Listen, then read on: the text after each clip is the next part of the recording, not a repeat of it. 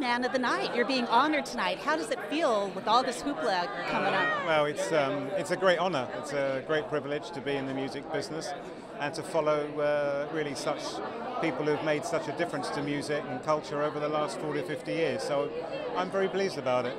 Now, you've been to lots of Clive's pre-Grammy parties. It seems like there's always a real atmosphere at this party, and it's very famous for, you know, a who's who of guests.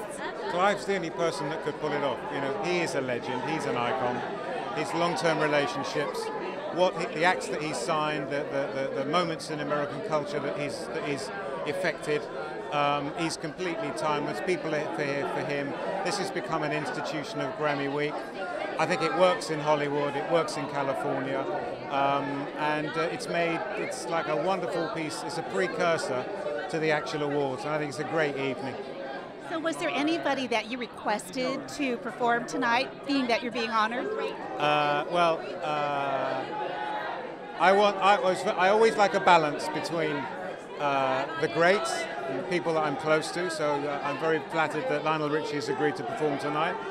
And also, I'm also about tomorrow and the future, and Imagine Dragons are performing as well, you know, who are probably one of the breakout rock groups of the year. So I'm pleased they're here. Well, thank you so much, and congratulations on your award. Thank you.